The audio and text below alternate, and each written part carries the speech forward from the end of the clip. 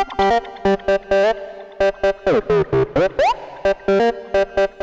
of you has programmed Python for less than 12 months? Hands up. Okay. Less than 3 years? Okay. And more than 3 years? Okay, cool. It's super cool, awesome mix of different knowledge levels. So I hope this presentation will help the beginners. And I hope the experts can share some information so we can add them to the presentation. I would like to talk today about how we can learn Python quicker. But before that, I would like to apologize because that presentation is in English. I'm really sorry. My Spanish is non-existing. I just moved to Chile 2 months ago, and I can order a beer, but it's not good for a talk at a PyCon. I'm really sorry. But I'm also very thankful for giving this talk today. I'm very happy about the chance to give the talk, and I hope we can use that talk here to gather the information for beginners. So you might ask, who's that guy at this stage? So I would want to answer this question very quickly. My name is Hannes. I'm a Python developer at renewable.com. Renewable is a web project where we run a search engine for renewable energies. Basically, you can find your options and how to save energy and money on the website. There are a bunch of more information, don't worry about them. But the key is here, like a couple of years ago, I had no idea about Python. I programmed a little bit of Java because I had to learn this in university, and I never got around the fact that I had to write 4 lines of code to get a print statement, as we just saw in the earlier presentation. That didn't make any sense. I'm very happy to discover Python, but that was a long way to get there. So now you might ask, so what does he want? Yeah. So I would like to speed up the learning process for beginners. We realized our project, and it took us a couple of years to get to the point. And I will show you a learning curve and what had an impact on what helped us and what didn't. But I would like to shortcut that for future beginners. It would be wonderful to tell them, you know what, focus on these resources, because they'll help you to get to know Python quicker.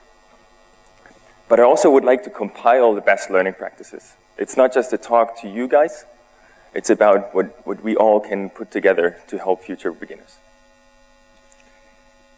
So you might ask now, why should I worry about this topic at all? You might know Python for more than 3 years, you're an expert, you run your own packages, etc., etc. So why should you care about beginners?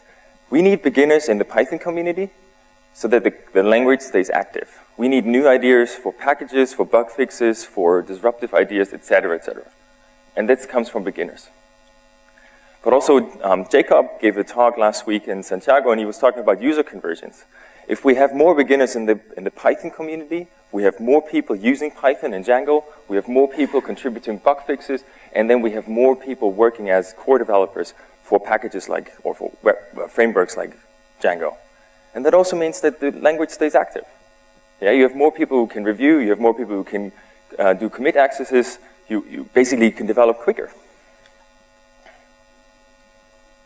So what I would like to do is I would compile your ideas as well in this presentation. If you know a package, or if you know a website or a book which helped you to learn Python, which helped you to get to the point where you are right now, share it with us, and we add it to the presentation.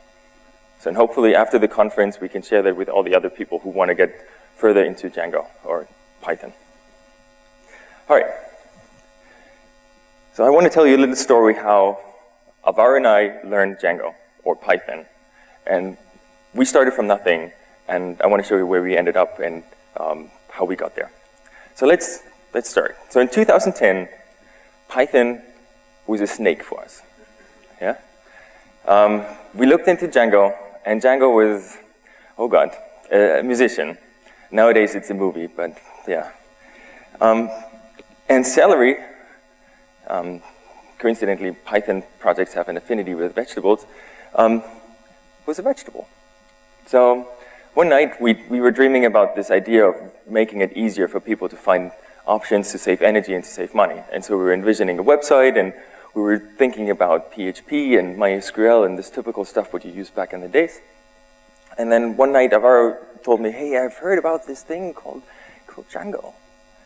So we looked it up, and at first I was very skeptical. I did some stuff in PHP, and I said, okay, I give it a week. And if it convinced me, then we stick with that. It took like 15 minutes. We looked at the documentation, we looked at the tutorial, we're like, boom, hey, there's no redundancy in there. It's like you don't have to open and close connections to a database anymore like you have to do in PHP. That's pretty awesome. So we had a goal. We wanted to learn Python and Django to realize our idea. So we had to learn a bunch of tools. So nowadays, it's a geolocation site. It's running on GeoDjango. So we had to look into PostGIS. We had to look into Postgres. We had to get around Python, first of all, Django, GeoDjango. Then we use, obviously, South, Fabric, et cetera, et cetera. So it was like, it's not just learning Python. It's just like the whole ecosystem. So we had this vision. We wanted, where do we want to get? And we had this vision of having this website, a very simple website where just people enter their address and they get then suggestions. And we wanted to calculate as many houses as we can and tell the people, look, if you install this and this technology, let's say light bulbs, you can save $50 a month or $20 a month or whatever it's possible. So we wanted to help people to save energy money. So we had this vision, but it was a pretty long way to get there. So we had to start with very small steps. Obviously, we went back. The first step was we go to the Django documentation. We went through the tutorial. Like everyone else, every beginner does that. And then, woohoo, we have our first Django app. Yeah. You save something in the database, you retrieve it, but then you're wondering, wait a second, I just did the tutorial. How can I realize my own project? So there's a gap between the two. So the next source, that was like the beginning of the learning curve. Yeah. We learned that Django documentation is amazing, but it's just a very small step to get to the point where we are right now. So the next offline tool, I would say, we looked at were books. But that can be super overwhelming. Yeah.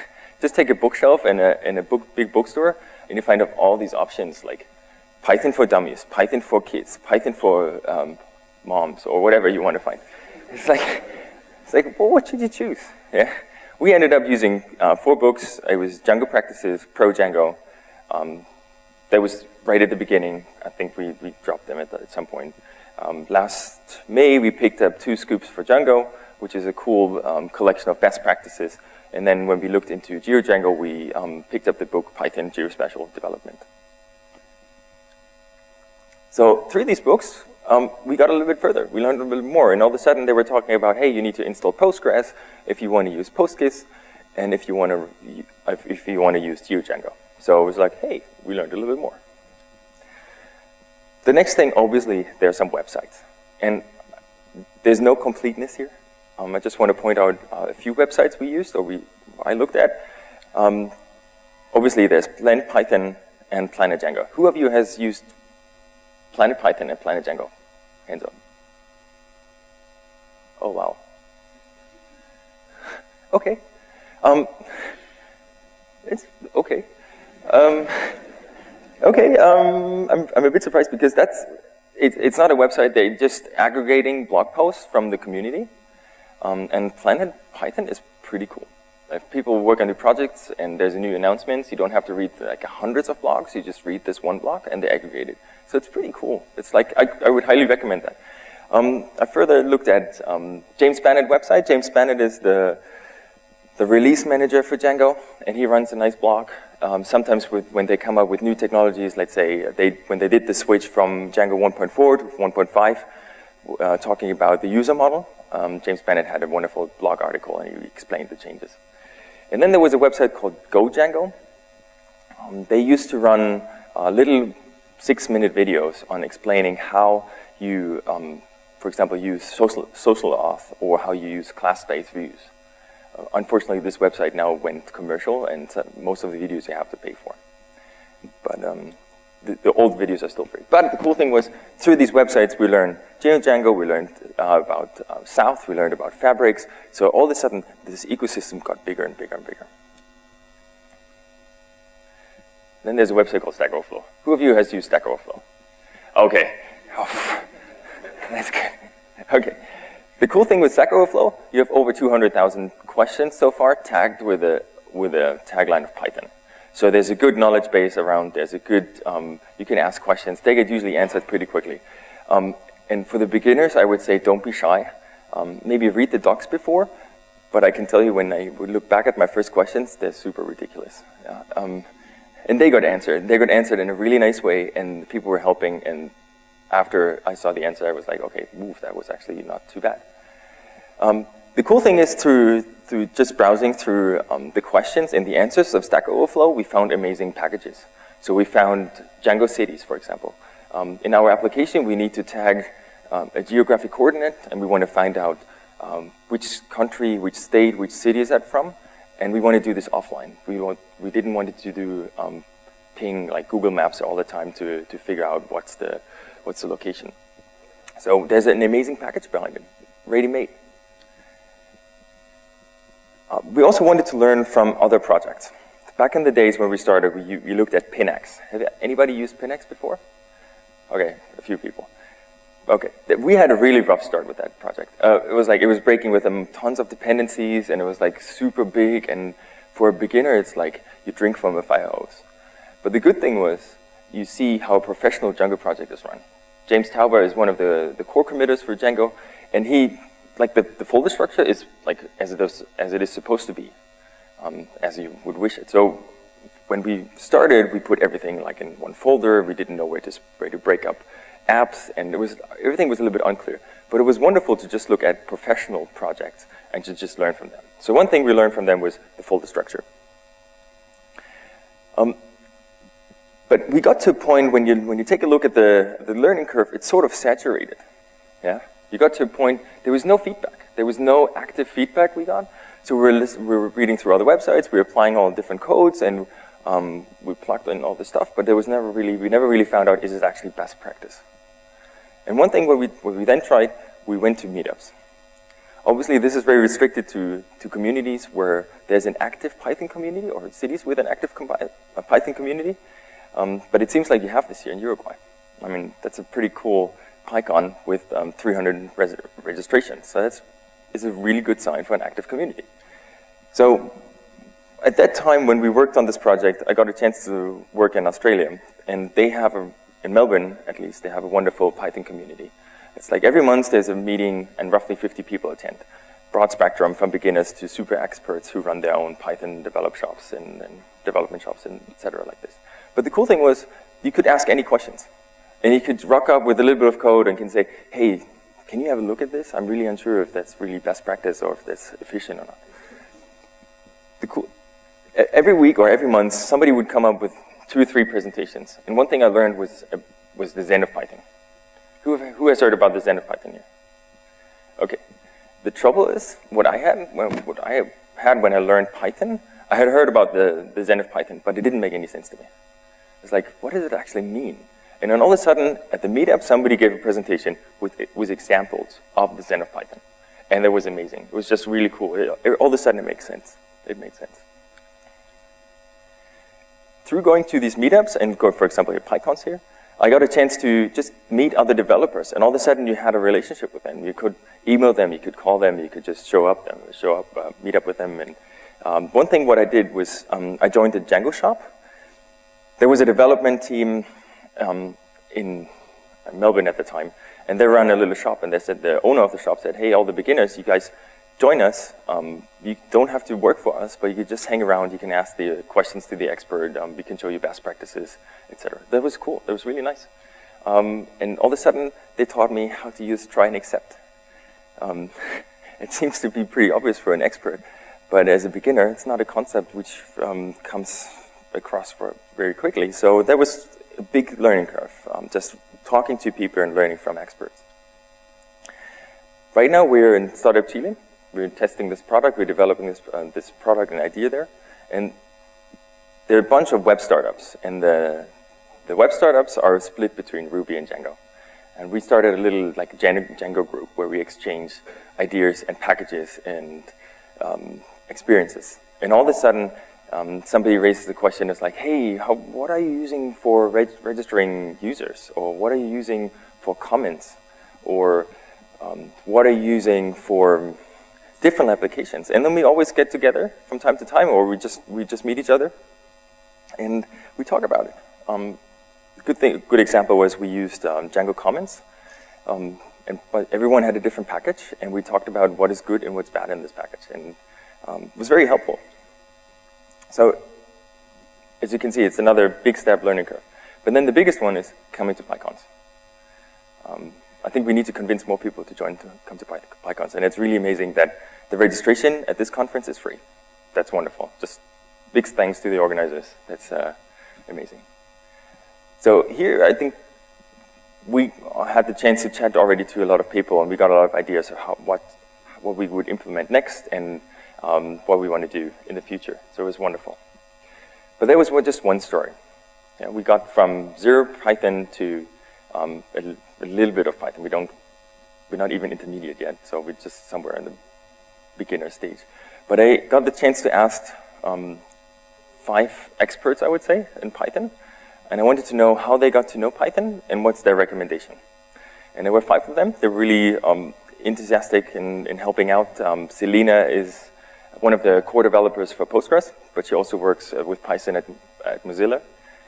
Michelle runs like the PDX Python. It's a Python group in Portland. There's a very good community around there. Eric is the core, or the key person behind Read the Docs. Who has used Read the Docs before? Cool.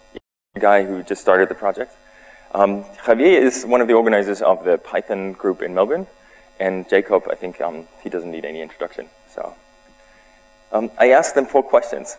So how did you get started with Python? I think that's always interesting to know how they stumbled upon. What resources are they using? Because they come from a broad spectrum. And what's their recommendation? And then there was also a side question, how can beginners contribute to the community? So I had a chat with Selena, and she was really interested in beginners. She runs a Python group called PyLadies in Portland, which is dedicated to teach Python to women, but it's not exclusively for women. And what they do is it's a one-to-one mentor relationship. So if you sign up, they pair you up with a mentor, and you can learn Python. And what she said was really interesting. She was really emphasizing you should have this one-to-one mentor relationship. That's really important. It's not just books. Books don't tell you. They tell you maybe something, but they don't give you the feedback. Michelle was emphasizing that she's using like emails, phones, and things like that. And both of them, that was what I found was really interesting. They didn't mention any websites. Yeah, they didn't mention Stack Overflow or IRC or other online tools. And I was wondering why it's not happening. And they said, yeah, we're going to PyCons, and we got to know people.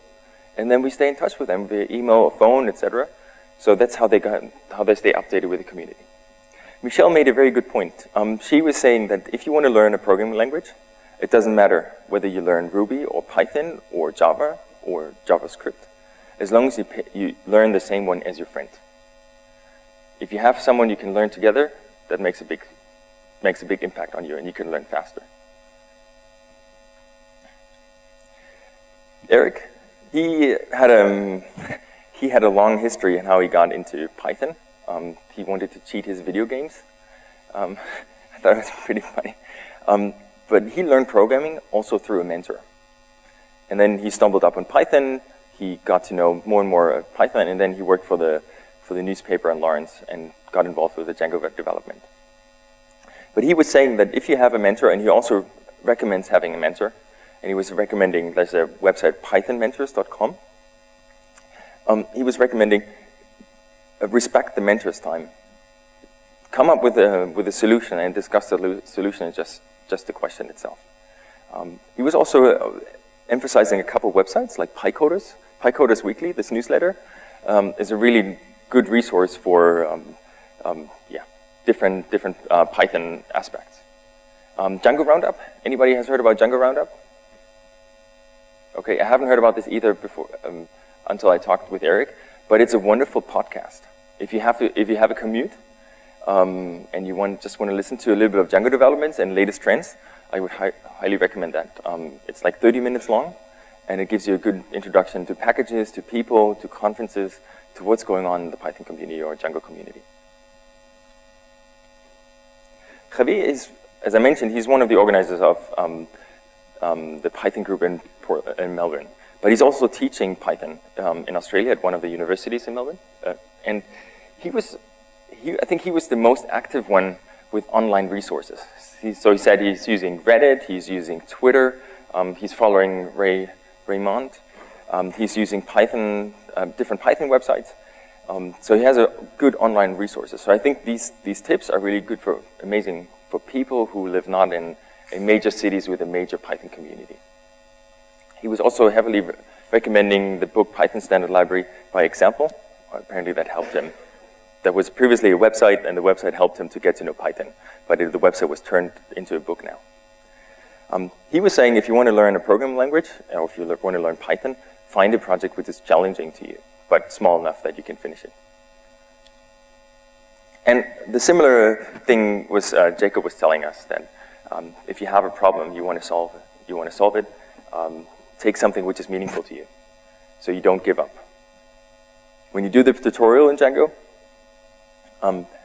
do a project which is meaningful to you and you can solve it in a short amount of time, but it's still challenging enough. Interestingly, he's using IRC because it seems like the entire Django community is like communicating via email or IRC.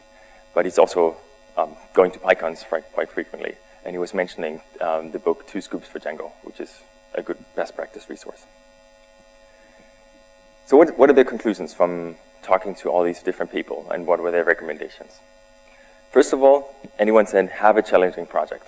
To get beyond the tutorial, you need to have an idea of what you want to realize. And I can say that the project we had, by coincidence, helped us to get into Django and helped us to get into Python. Learn with a friend. That's what a lot of the pros said. If you have someone who can tag along, that can help you. And again, coincidentally, since I learned with Alvaro together, we started it from the same level and we went basically on the same ship. That helped quite a bit to get to the point where we are right now. I would have given up at some point with some problems. Don't be shy. Go to a meetup and ask questions. There's simply no stupid questions. They all have been beginners before. So if you go to a PyCon conference and you have questions, just raise your hand. And read the docs. Eric, he was saying that maybe he wanted to drive more traffic to his website. But he said just a lot of questions have been answered already. But if you get to the point that you haven't, that you don't find an answer, raise the question to a community, mailing list, meetups, etc., etc. And that's my personal recommendation. Join a Python group early as you can. I think we spent like 2.5 years learning Python without any active feedback from the community. Cut this short. Yeah, when you're interested in Python and you have a project you want to realize, go to a meetup, go to conferences. That really helps quite a bit. There's just an overview what you can use if you're interested in groups, if you're interested in offline stuff, you want to mingle with people. There's some recommendations, but it's just an overview we just talked about. But before I conclude with before I finish with the presentation, I would like to thank for all the people who have contributed to this presentation, and especially the community of Python and Django. When I sent out emails to the people and asked for their comments, it was really nice to see their feedback. So it's not an evil community. It's very inclusive, as Jacob said yesterday. I emailed them as a stranger, and 2 days later, I was meeting, for example, Selena for lunch, and she was just answering my questions to a complete stranger. So the community is really engaging and inclusive. And then also thanks to the organizers, and thanks to you for your attention. Thank you.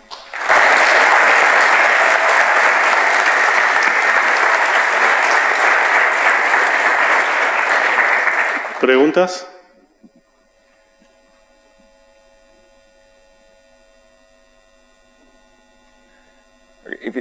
Any questions? Could also.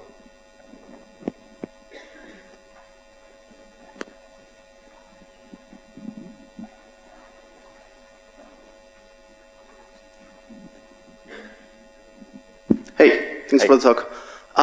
Wanted to ask, are there any good resources for learning Python in Spanish that you know of? That's a very good question. It's a very difficult question for me to answer because my Spanish is so bad. But let me find something.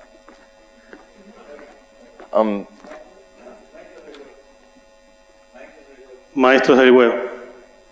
Okay, cool. Anything else in Spanish you guys recommend?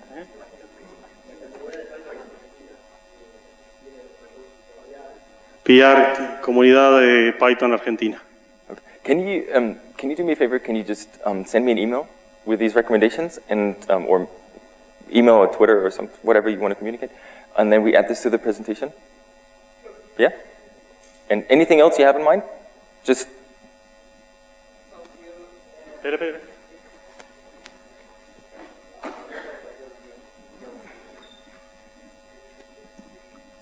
I was wondering, you mentioned a lot of learning, like reading tutorials, reading books, reading, and reading.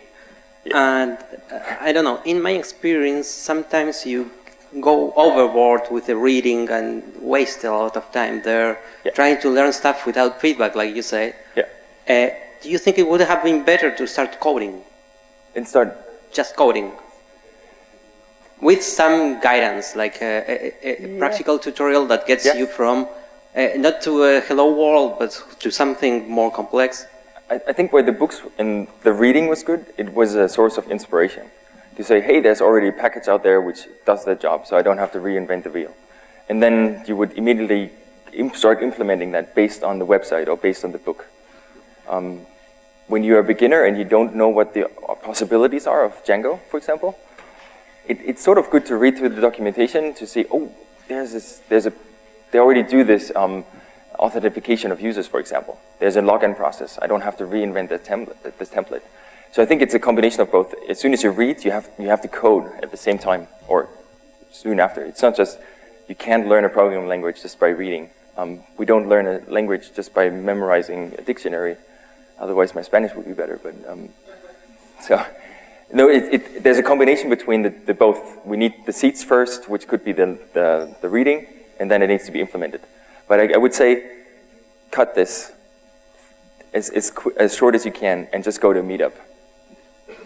You learn at a meetup. You learn the up-to-date stuff. The book might be outdated. It might be about Django 1.2. Yeah, mentoring. Mentoring is big. Through the meetup, you can get a mentor. Yes. Thank you. Any question? Okay, thanks, Thank you. James.